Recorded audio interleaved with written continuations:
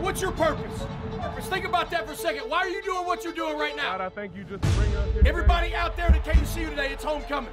They resonate with what's on the front of your jersey. That's what part of being something bigger than yourself. Go out there and put a show on for them.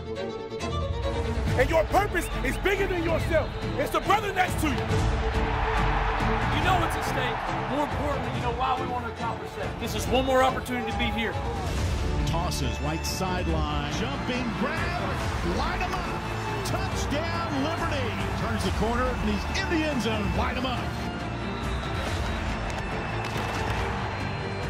Throws over the middle. On the run is Noah Frith. Stretches pylon. Wow. Light him up. Touchdown, Liberty.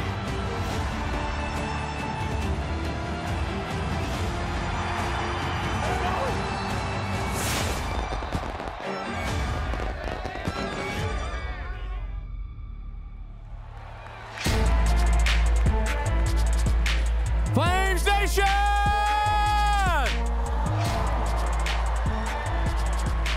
Let's welcome our cheerleaders. They're going to throw some shirts out for us.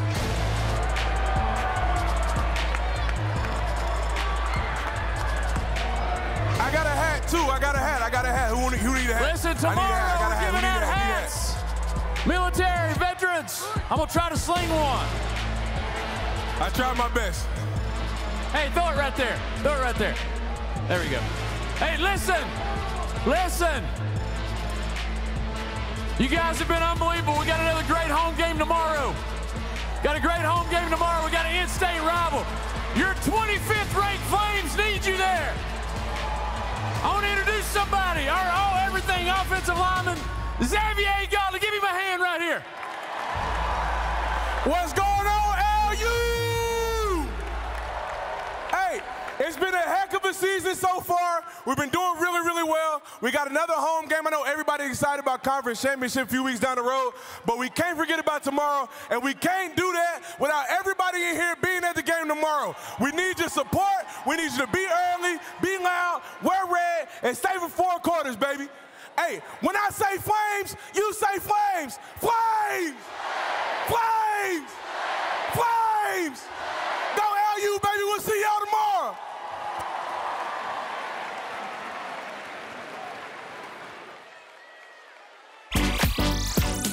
Hi guys, welcome back to New at LU. My name's Justin. And my name is Mish. And guys, let's welcome our Seafall guests around us. Woo! Guys, we want to give you guys a warm welcome and welcome to Liberty. Yeah, we're going to be praying for you guys as you have some big decisions coming up in the near future. That's right. And, you know, we talked to God and he's, you know, talking with us and he's saying that no bias at all, that you should definitely come here. Come to Liberty. Okay, yeah, hopefully it's fun. And I know this is really stressful for you guys, but don't worry, we got it covered. Liberty has got it covered. No bias. The Allie Page concert is going to be tonight at 8 p.m. Make sure to get your tickets at the Student Activities website. That's right, it will be in the LaHaye event space and will feature our very own Hannah Cheshire. Tonight and tomorrow at 1 p.m., our men's D1 hockey team will be playing Ohio University. Yes, Seafaws, I'm talking to you. You're not going to want to miss these games. You can get your tickets on the Liberty Flames website or tune into the stream. I don't want a lot for Christmas. Mish, you gotta There stop. is just one thing I need. Is for you to stop ruining the Christmas spirit and come to the Monday, 7 p.m. here. Monday, 7 p.m. here. It's Christmas and lights, okay? It's not like Halloween just happened or Thanksgiving is next week, Oh, but fine, I'll be here. Humbug, bah humbug. You're coming, let's go. Guys, don't miss open mic night on Tuesday, November 14th. That's right, it's in the Montview Starbucks area here at 7 p.m. Don't forget. Tuesday is your last chance to give to the Blue Ridge Area Food Bank. That's right, please donate any non-perishable food items you guys have to Lynchburg community area. Visit libertydining.com for more information. On December 2nd, don't forget to come to the Christmas Makers Market from 9 a.m. to 1 p.m. Yes, and you can get a bunch of handcrafted goods all from local and student vendors. That's right, and it's free. Wait. That's why I said free 99. Oh, but what if I want a giveaway item? Then pre-register. Oh, I'm gonna do that. It's free. All right, all you Seafaws And freshmen and transfer that students, don't know what coffee house you is. need to buy your tickets now. And check out this video. The greater central Virginia area is still stuck indoors this morning after the continuous snowfall from earlier this week. School districts remain closed until further notice after repeated failed attempts to reopen. For the kids, this week has been a dream. For us grown-ups, though,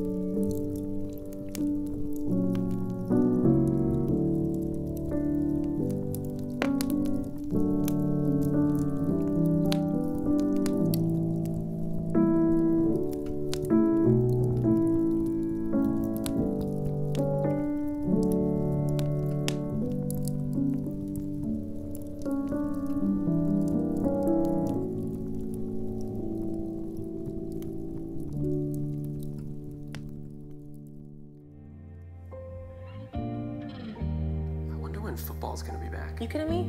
It's tomorrow. Guys, Seafall, you guys better show out because we bring our A game there. Yeah, and tomorrow's gonna be our military appreciation game. So for those actively serving or veterans, you can get free or discounted tickets. Yeah, so be early, be loud, and wear red. Ladies and gentlemen, we got them. And Seafall out there, please, enjoy your time here at LU. Well, that's all that's new. Enjoy your day at LU.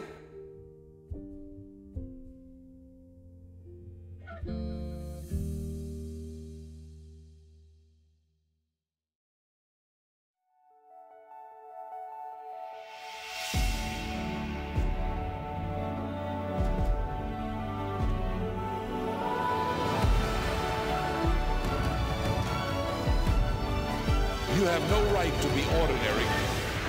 God has called you to be extraordinary.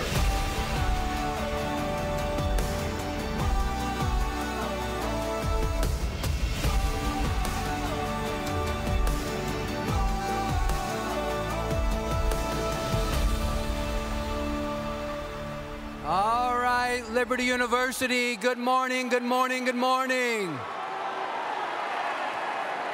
Hey, it is great to be here today. It's great to be here this weekend. First of all, we want to welcome everyone here, everyone who's here for college for a weekend. Would you please stand to your feet so we can give you a warm Liberty University welcome?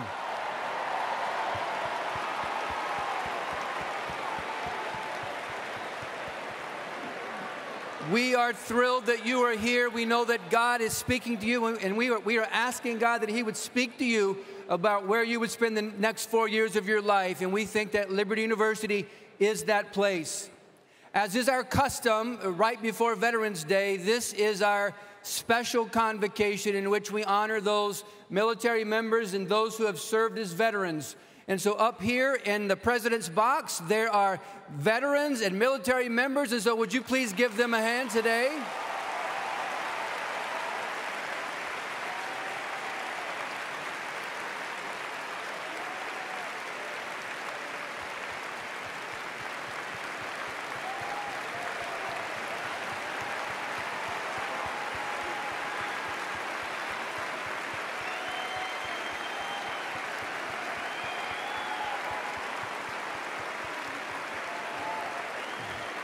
And I know that there are other veterans in the room who are not in the box. And so if you're a veteran or an active duty military member who has served at any time, would you please stand to your feet all around the room so that we can thank you for your service?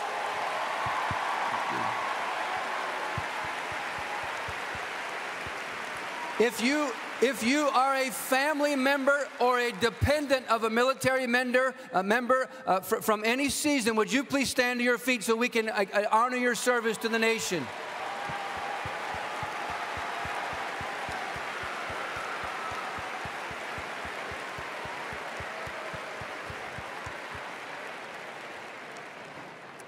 And if you would please join me now for a moment of silence in honor of all those who've made the ultimate sacrifice for our freedoms, just for a moment.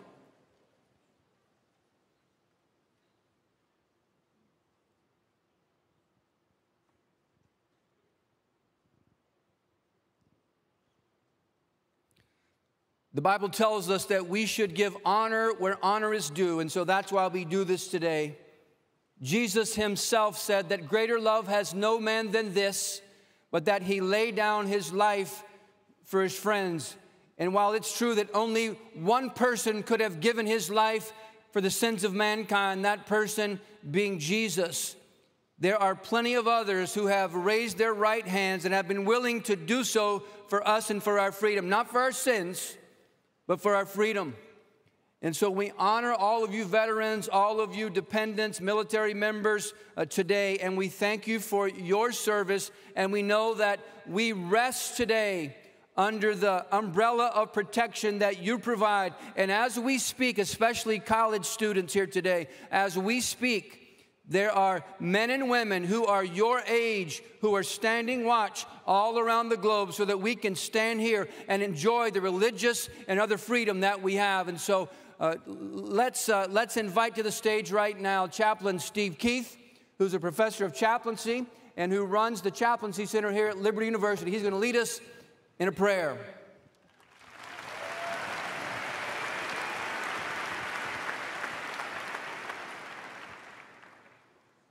Our gracious Lord, Heavenly Father, we thank you for America. We thank you for the freedom that we enjoy in this nation, and we know it's ultimately a gift from you.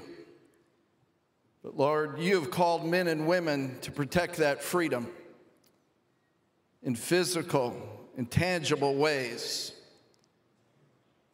We thank you right now for those soldiers and sailors and airmen and guardians and coasties, all military members who stand at the ready even at this hour to make sure we are safe and we remain free.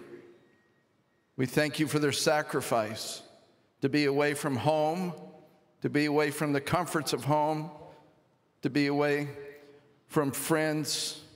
Lord, all for us that we can be here today enjoying the freedom to hear your word preached and to pray together. We thank you for their families that also are making great sacrifice to have dad or mom away, or son or daughter. Lord God, we pray that you would protect every member of our military this day, that you'd watch over them, that you would bless them.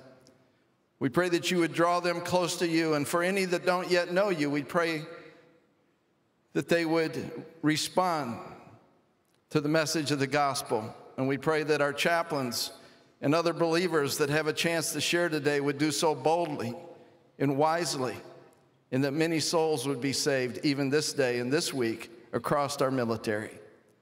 Lord, we thank you for the mission you've called all of us to do, to be soldiers for Christ.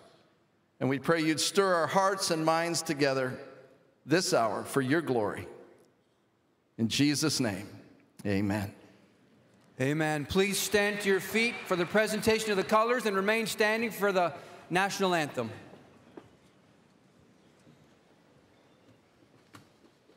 Forward, march, left, left, left, right, left, left, left, right, left, left, left, right. Mark time, march, color guard, halt, left, face,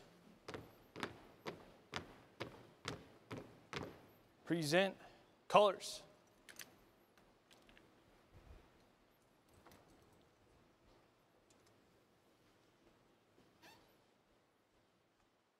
Oh, say, can you see by the dawn's early light what so proudly we hailed at the twilight's last gleaming,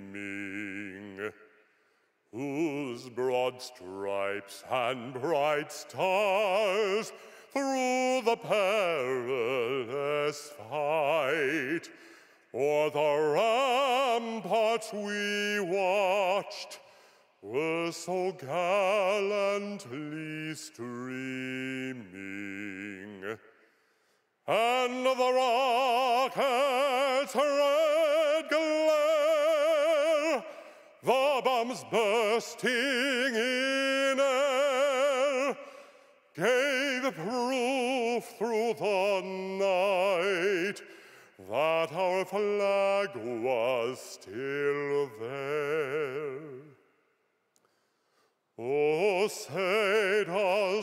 that star-spangled banner yet wave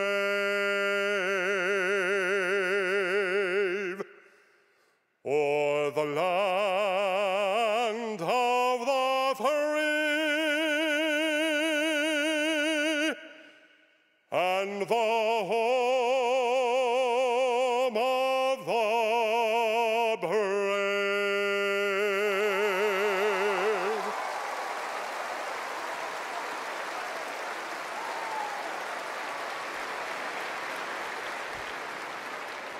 Order, colors. Right, face. Forward, march. Left, left, left, right. Left, left, left, right. Left, left, left, right. Left, left, left, right. Let's pray together. Heavenly Father, we thank you for the privilege of living in a free country. And God, as we do so, we acknowledge that freedom isn't free. We acknowledge in this moment that there are men and women all around the globe who are standing watch on our behalf. And as we enjoy the benefits of freedom, we do so with great gratitude. We do so honored to understand that our fellow citizens are doing for us today what we cannot do for ourselves. And God, we thank you for them. God, we thank you for the scriptures that remind us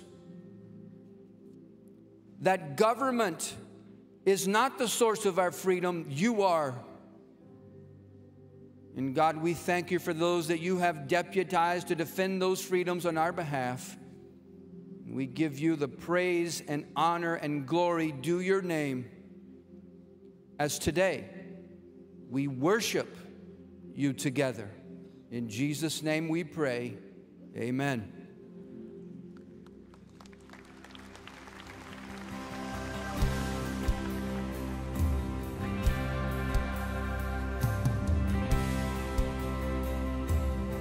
Sing together.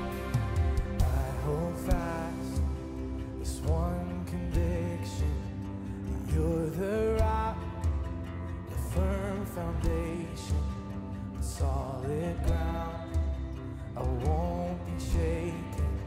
I rest in God and God alone. Sing, I hold fast.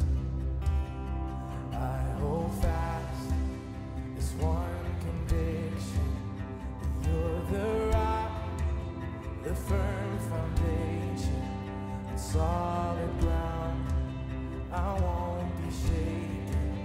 I rest in God and God alone. And I rest in God and God alone. My only hope, the cornerstone through every trial or fire or storm. All else will fade, but God alone.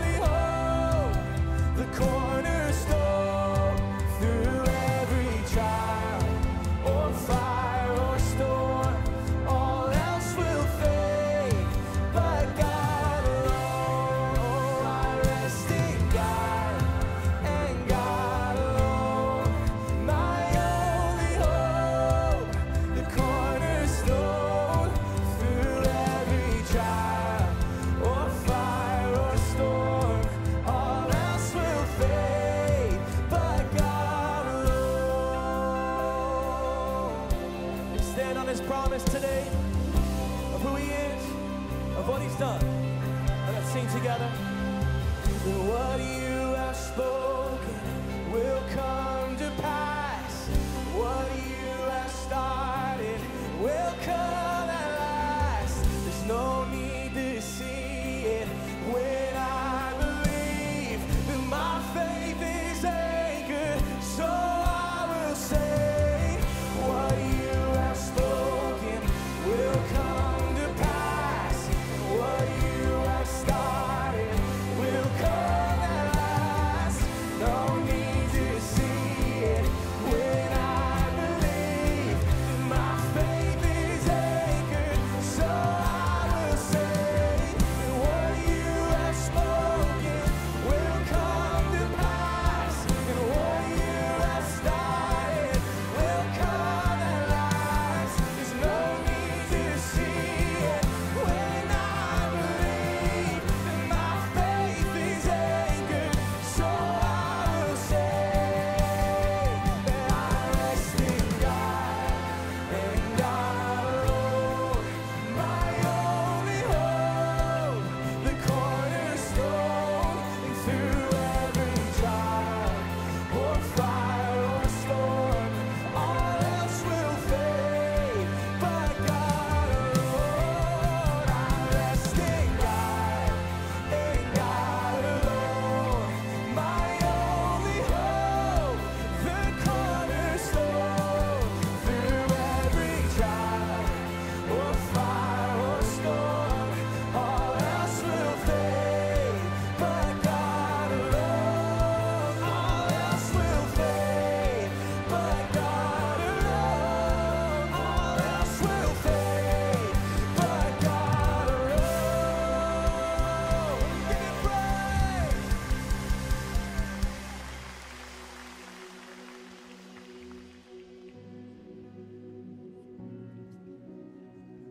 We cry holy, we serve faith.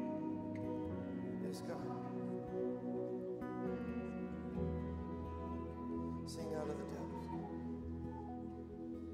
Out of the depths I cry to you. In darkest places I will call. Incline your ear to me anew, and hear my cry for mercy, Lord.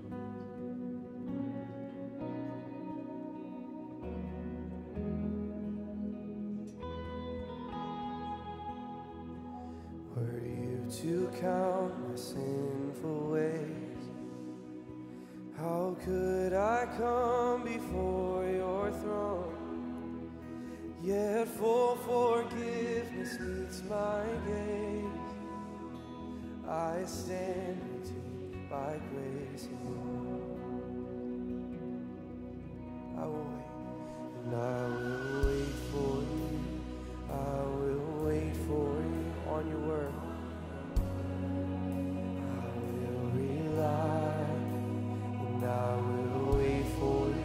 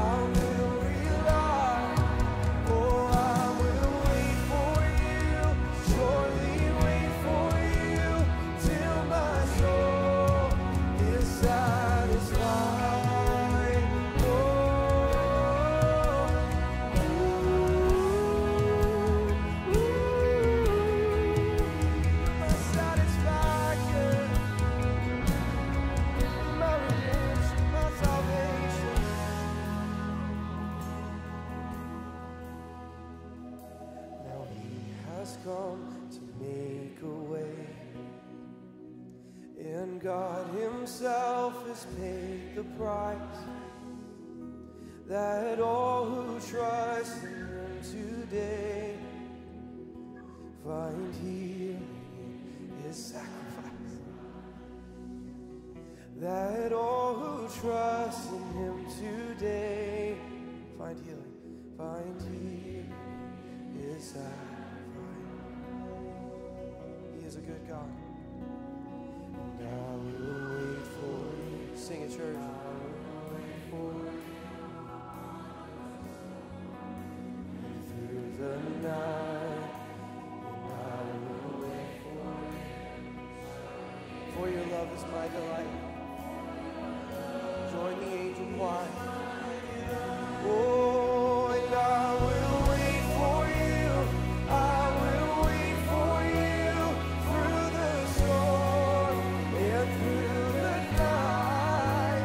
And I will wait for you, surely wait for you, for your love is mine. And I will wait for you, I will wait for you on your word. I will rely.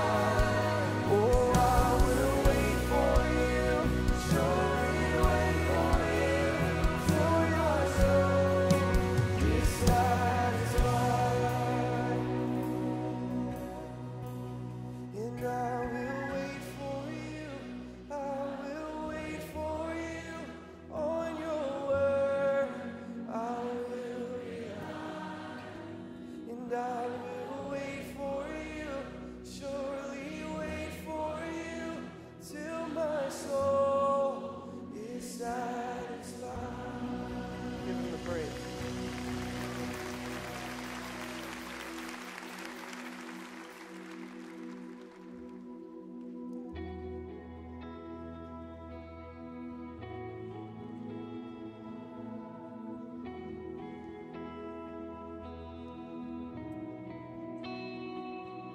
How deep the Father's love for us, how vast beyond all measure,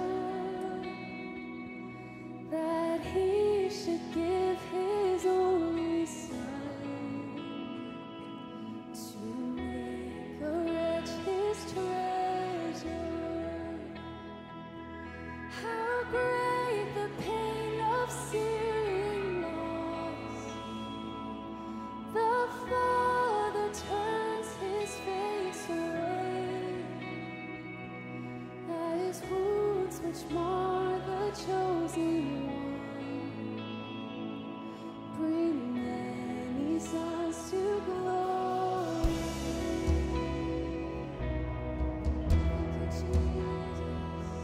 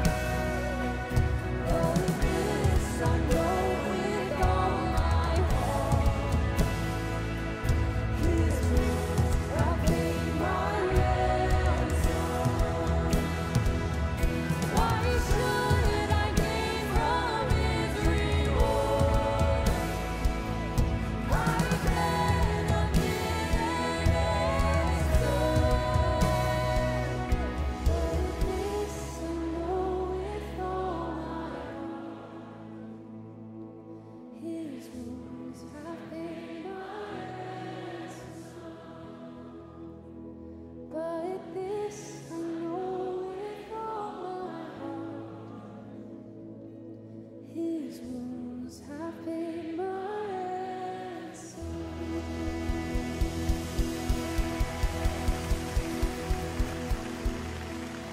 Let's pray together. God, we thank you today for who you are.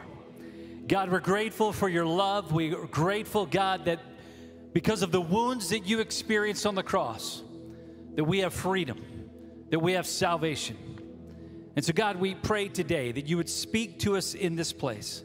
As we gather here, as we sit here in a time when so much of what we believe is under attack, Father, I pray that we would be strengthened and encouraged by the promises we find in your word. In Jesus' name we pray. Amen. You may be seated. Today, like we did a couple of weeks ago when we had Gabe Lyons here to talk about artificial intelligence, a biblical response to the kinds of things that are prevalent in our culture. Today, we're kind of walking into that same theme. And today, we're going to talk about the Christian's response, the biblical response to the issues that are so prevalent across this country and across the world, the sexual revolution and the LGBTQ agenda. And we've asked one of the leading voices on this topic and on this issue to come and speak to us today. Dr. Rosaria Butterfield wrote a book in 1999 entitled Secret Thoughts of an Unlikely Convert, of her life that God radically transformed. And she, in these last numbers of years, has been an incredible voice, speaking truth in a time when truth is so much under attack. Her brand new book, what she's going to address and talk about today, is entitled 5 Lies of Our Anti-Christian Age. And these are things that we need to hear about, we need to learn, we need to lean into, we need to understand, because as we all go out and face this culture, we need to know what God says, what truth is, not what truth is defined as, but what truth is according to his word. And so let's welcome Dr. Rosaria Butterfield to the stage this morning.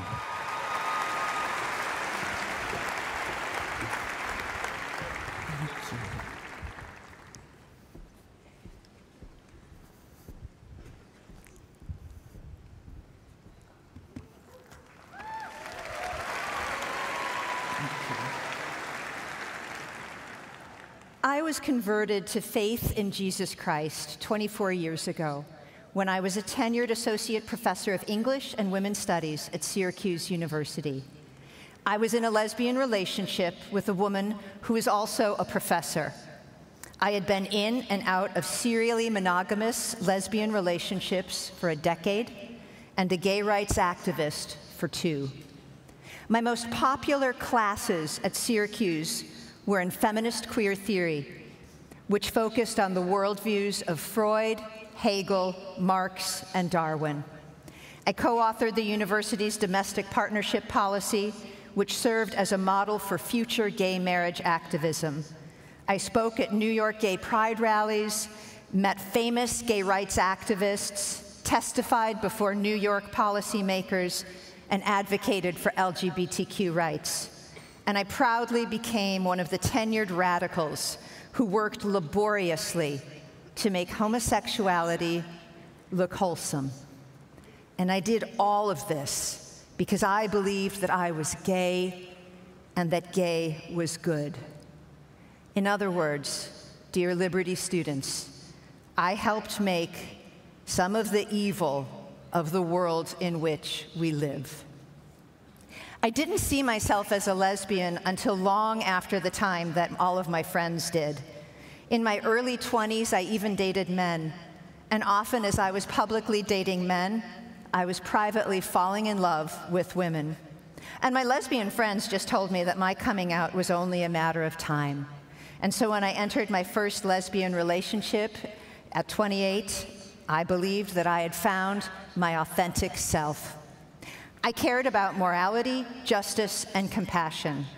As a professor and a writer, I used my platform to normalize homosexuality and promote all things LGBTQ. One article I authored, featured as a back page editorial in a big New York newspaper, was entitled Promise Keeper's Message is a Danger to Democracy. It brought my Christian neighbors, Ken and Floy Smith, into my life. At our first meeting, they told me that they accepted me as a lesbian, but they didn't approve.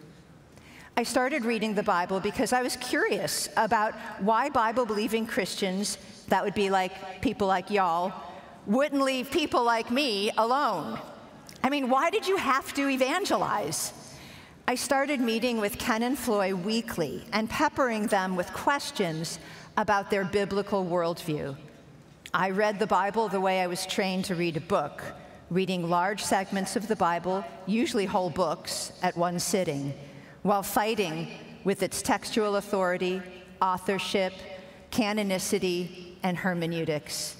Slowly and over time, the Bible started to take on a life and a meaning that really startled me. But each time I warmed a little bit to the Bible, the doctrine of sin sent me scrambling. And what is the Christian doctrine of sin? Well, Christians believe that Adam's sin is imputed to everyone on earth, and thus we are all born in sin even before we commit our first act. Our sin separates us from a holy God, and we need Christ's ransom, deliverance, and power to live in God's righteousness. Because Jesus, the perfect God-man, lived in perfect obedience and died in the ignominy of the cross, he who is sinless became sin and thereby paid with his life for the sin of all of those who repent and believe in him. As born-again believers, Christians have Christ's resurrection power to crush even unchosen sin, which the Bible records as treason against God and punishable by death in hell. A born-again Christian is justified by God, where God the Father imputes Christ's righteousness to the repentant sinner. And once justified, the believer learns to love what God loves and forsake all sin and battle against it. And that person then embarks on a life of progressive sanctification. The Bible records the battle for sanctification in epic terms: gritty, bloody, cosmic, and life and world changing. But the biblical doctrine of sin was a deal breaker for me. How could my lesbianism, something that feels right and doesn't hurt anyone, I claimed, how could it be sin? But there was also a clear biblical logical equivalence to faith that I had to confront. If God is the creator of all things, and if the Bible has his seal of truth and power, then the Bible has the right to interrogate my life and my culture, and not the other way around.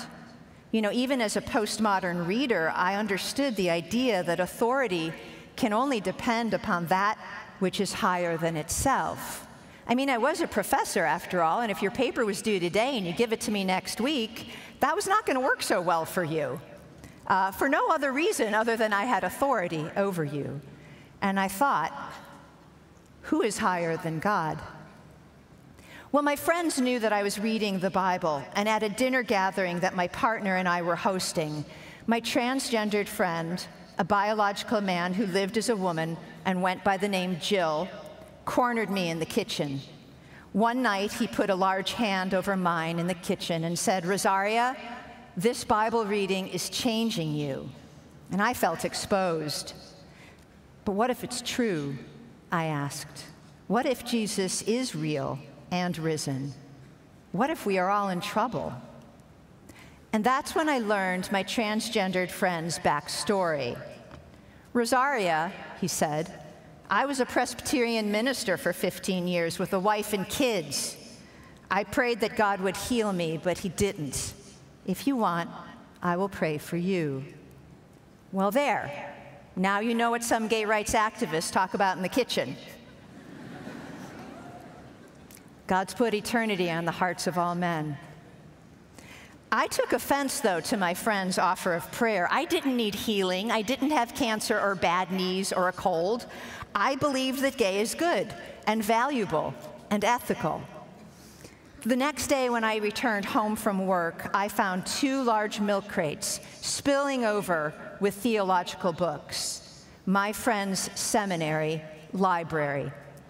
I opened the book on the top of the pile, and in my friend's handwriting, I learned something amazing. Jill's real name, what we in the gay community call his dead name, Matthew. His name was Matthew. And a stark image snuck into my consciousness before I could do anything about it. Maybe Matthew, well, maybe Jill is a sham. I mean, this is Matthew. And somewhere out there, Matthew has a deserted wife and abandoned kids. That image started to burn a hole in my dearly held belief that living an LGBTQ+ life hurts no one. I turned to one of the books in the pile, Calvin's Institutes, and I flipped to a page where Matthew had written, "Watch Romans 1."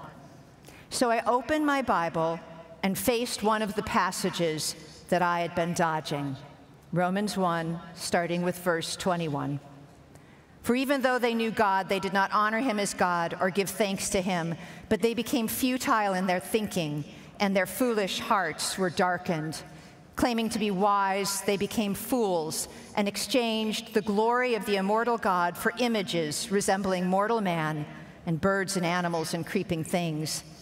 Therefore God gave them up in the lust of their hearts to impurity, to the dishonoring of their bodies among themselves, because they exchanged the truth of God for a lie, and worshiped and served the creature rather than the Creator, who is blessed forever. Amen. And for this reason, God gave them up to dishonorable passions, for their women exchanged the natural relations for those that are contrary to nature. And the men likewise gave up natural relations with women and were consumed with passion for one another, men committing shameless acts with men and receiving in themselves the due penalty for their error. Indeed, Romans 1 doesn't end there, as if that wasn't condemning enough for me. But it ends by highlighting homosexuality as something I'd never thought of it before. I thought it was a morally neutral form of sexual orientation. But this passage finds its crescendo in how one sin, homosexuality, morphs into others. They were filled with all manner of unrighteousness, evil, covetousness, malice, full of envy, malice, murder, strife, deceit. They are gossips, slanderers, haters of God, insolent, haughty, boastful, inventors of evil, disobedient to parents, foolish, faithless, heartless, ruthless. Though they knew God and they knew God's righteous decree that those who practice such things deserve to die, they not only do them, but give hearty approval to those who practice them. This last line grabbed me by the throat. It told me that people who cannot receive a blessing from God will demand one from men. My gay friends believed that we were all sexual minorities, a people group in need of political protection from a hostile world because of our never-changing sexual orientation. But that's just not how the Bible understands homosexuality. According to the Bible, homosexuality may very well reflect how you in your sin feel, but homosexuality will never represent who you are. I pondered that. I had heard from a pastor on campus that I was made in the image of God as a lesbian. And so I asked my Christian friends about this, and they pointed me back to Genesis 1:27-28. So God created man in his own image. In the image of God, he created him. Male and female, he created them. And God blessed them, and God said to them, "Be fruitful and multiply." The created order the pattern that God calls good, is clearly and unapologetically heterosexual. My Christian friends gently pointed out something else. Genesis 3:15 recorded that God has put enmity between his people and the world, the flesh, and the devil. Enmity is a strong word. It means inconsolable opposition.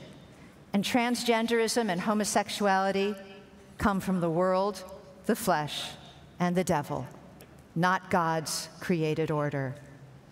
My homosexuality was at enmity with God.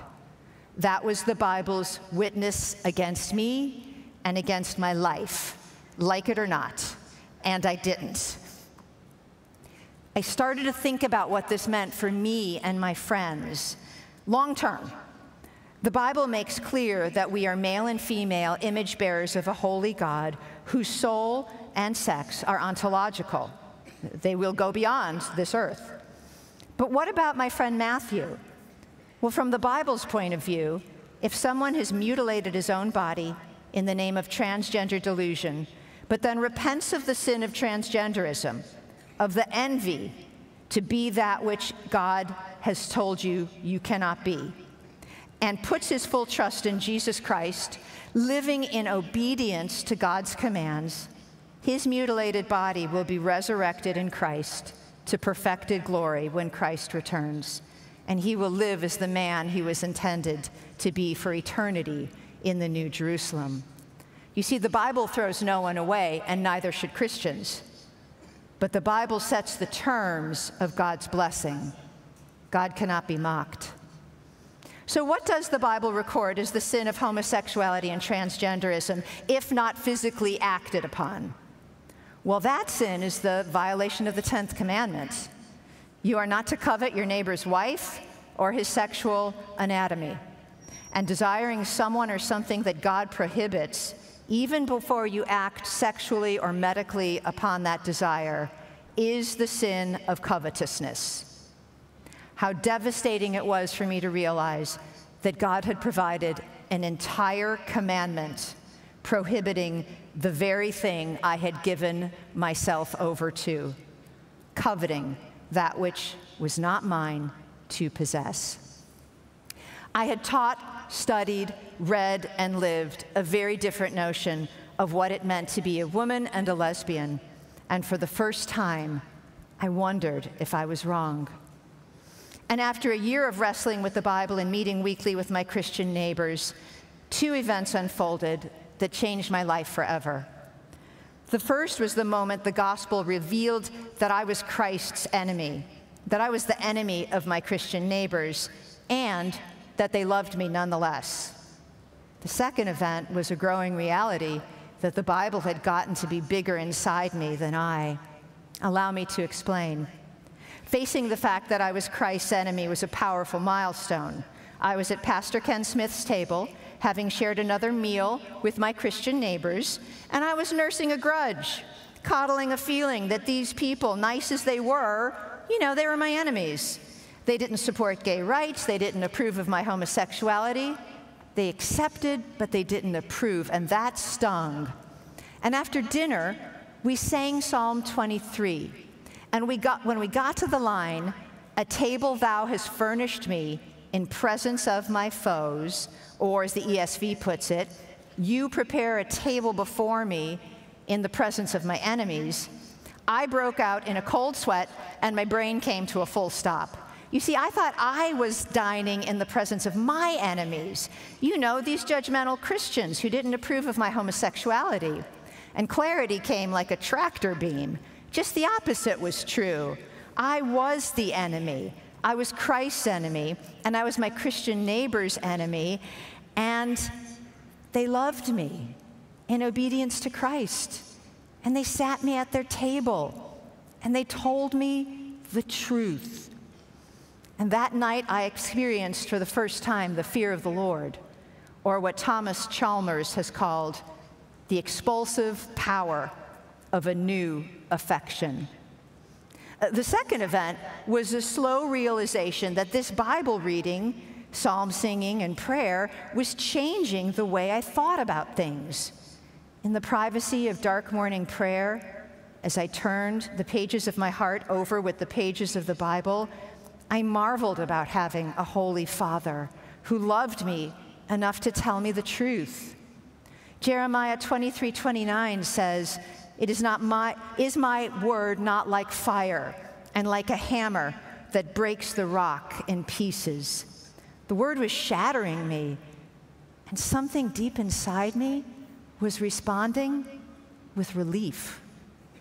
I realized that I now believed that the resurrection of Jesus Christ was objectively true, and it would be true whether I believed it or not.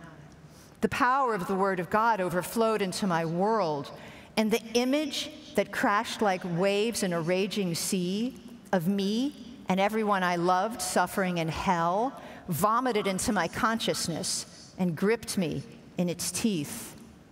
We in hell rejected the Bible's interpretive authority over our lives. The meaning of my homosexuality was laid bare. I worshiped myself. I worshiped my feelings over the God who created me. I started pondering the question, where did my homosexuality come from if God didn't create anybody to be gay? Could the fall of Adam be so profound that it exposed my deep feelings as sin?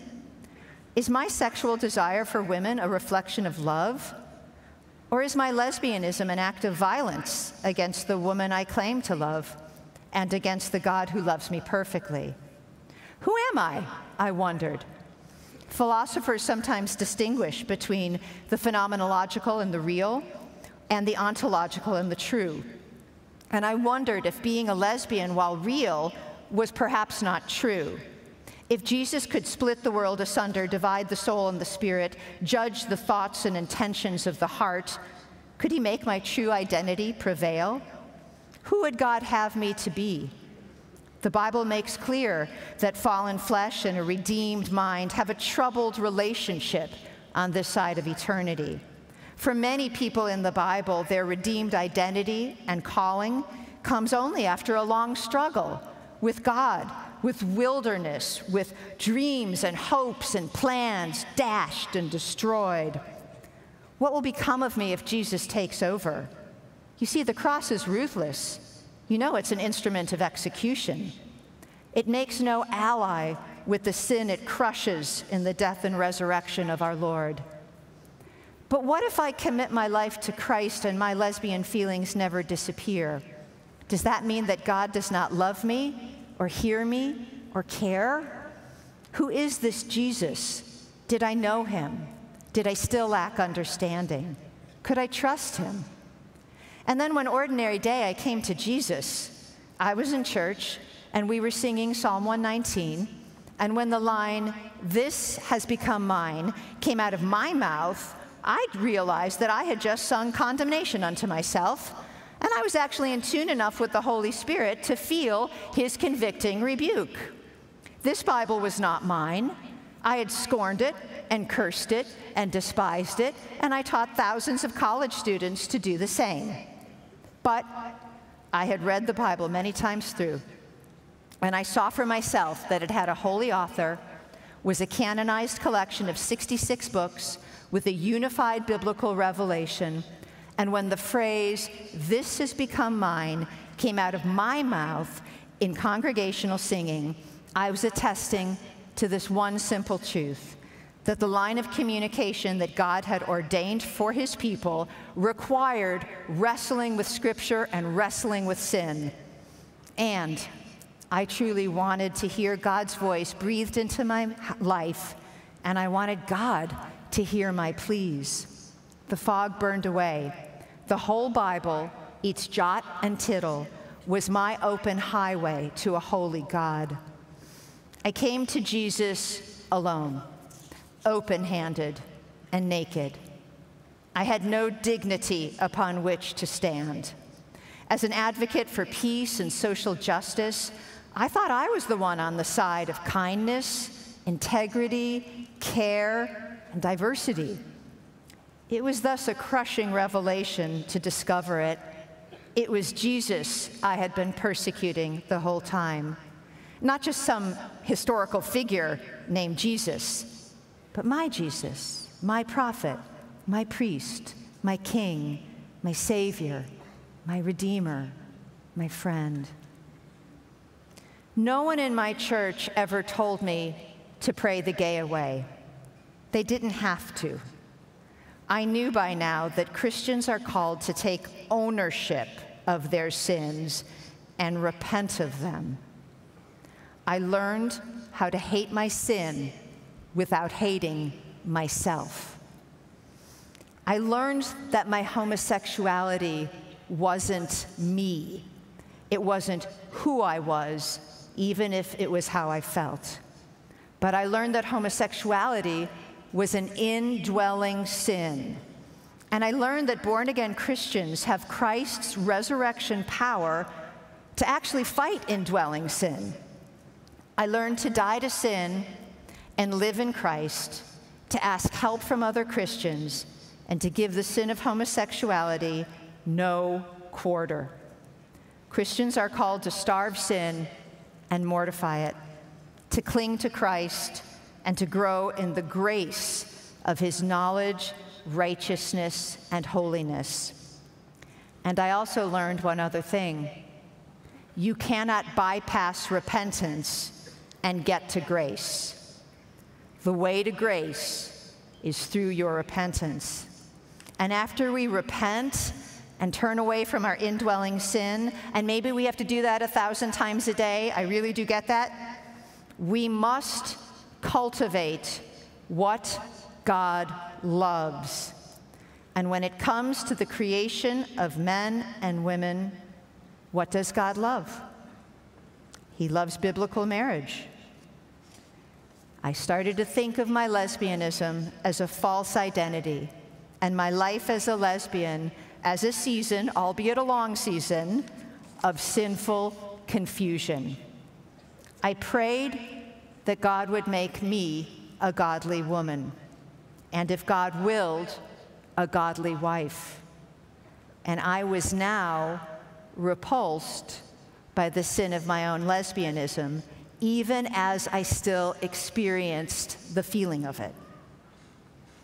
I learned that's what it means to go to war with your sin. The Lord answered my prayers, and a year later, I met and then married Kent Butterfield, my husband now.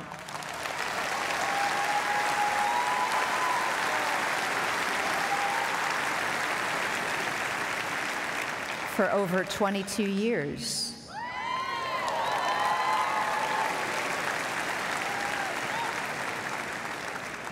God has allowed me to be a wife and a mother and a grandmother, a pastor's wife, and a servant in the church. I count my family and church as God's greatest earthly blessings to me.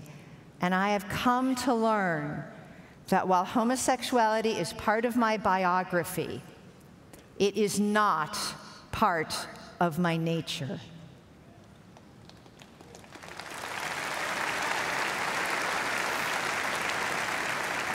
But the world that we live in, our anti-Christian age, disagrees. It believes once gay, always gay, along with a host of other lies.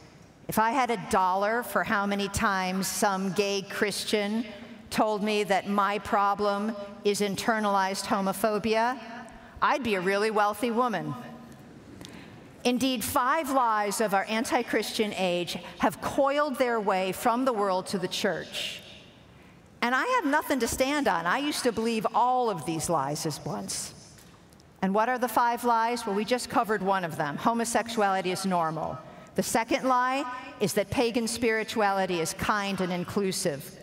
The third lie is that feminism is good for the church and the world.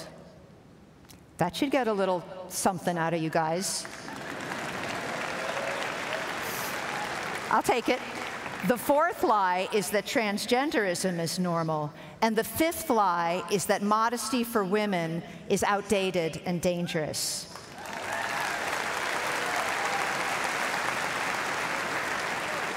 These lies, which have entered the church and the Christian college, have one thing in common. They discourage repentance of sin, and they encourage the pride of victimhood. And these lies have a subtle appearance, because Satan is a liar who specializes in the persuasive lie of the half-truth. Let me give you some examples. Have you ever heard that same-sex attraction is a sinless temptation and only a sin if you act on it? Or that people who experience same-sex attraction are actually gay Christians called to lifelong celibacy? Or that people who experience same-sex attraction rarely, if ever, change and therefore should never pursue heterosexual marriage?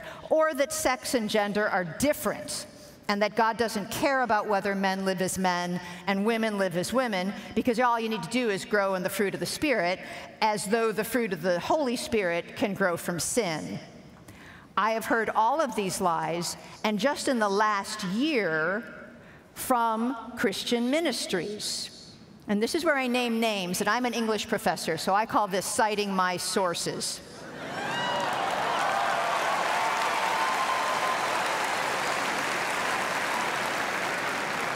Revoice, Preston Sprinkle's Exiles in Babylon conference, sponsored by his heretical Center for Faith, Sexuality, and Gender, and Crew.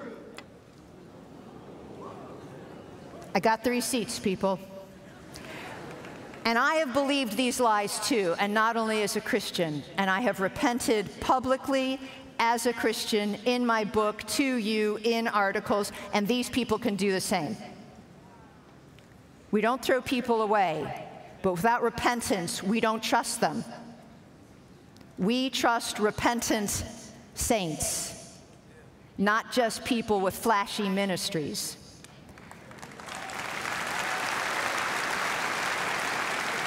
Biblical doctrine matters, and it sets the course for your life.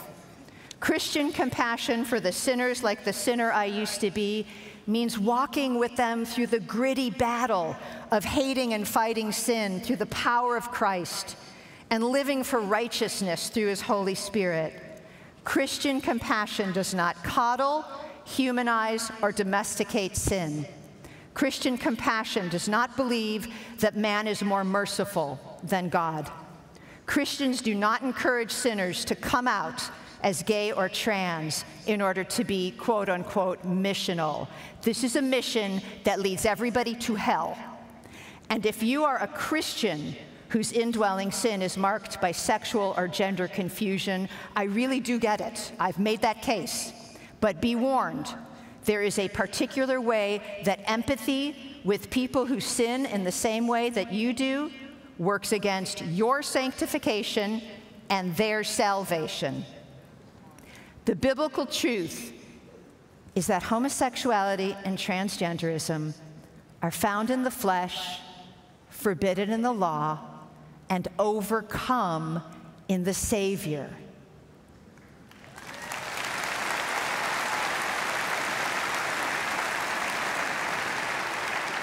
Do we measure up? No, He measures up for us. The fact that flesh loves sin doesn't make sin lovable. As a believer, you cannot have a secret love of sin and an authentic love of Christ. I stole that line from my husband. He said it last week in his sermon. The Puritan Thomas Watson says, Christ is never loved till sin be loathed. And the fact that you did not choose the sin of your flesh does not make it somebody else's responsibility. Sin doesn't make you a victim. You make yourself a victim by not driving a fresh nail into your choice sin every day or 1,000 times a day and fighting your sin until it's dead.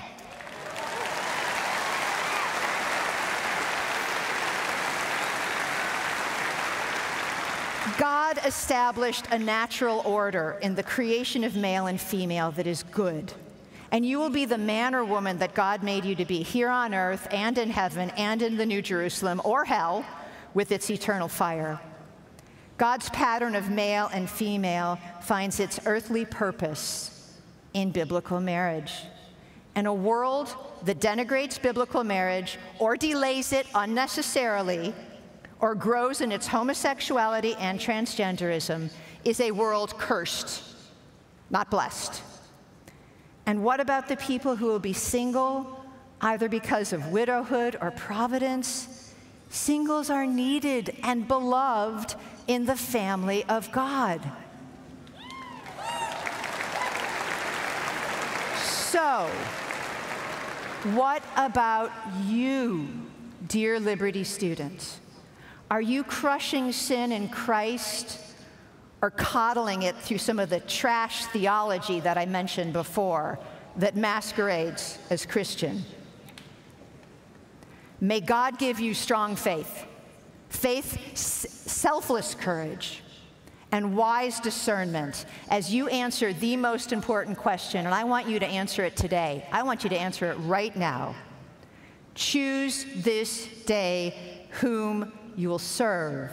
The lies of our anti-Christian age, the idol of LGBTQ+, or the God who made you male and female, image bearers all, divinely patterned for the purpose of building strong Christian marriages, families, churches, and communities, and calling those outside of Christ to repent of sin and come in, where even in suffering, it is safe and good and purposeful.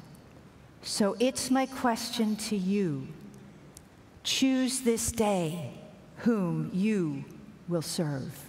Thank you.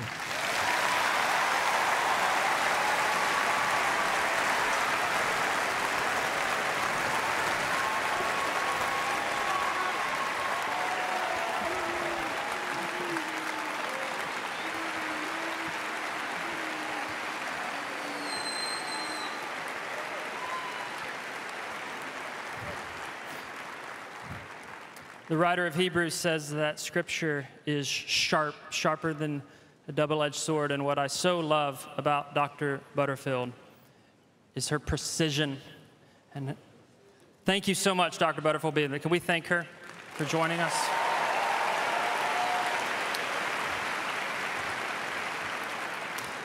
Two quick reminders. Number one, there's still some tickets left for the concert tonight with Allie Page. That information will be on the screen. I'd encourage you to get that. Also, we have less than 100 spots that are still available for next Tuesday and the trip to DC. That information will be on the screen as well.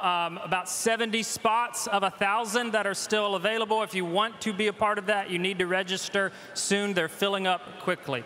Thank you so much for being here. Have a wonderful weekend. Welcome to our CFA guests. You guys are dismissed.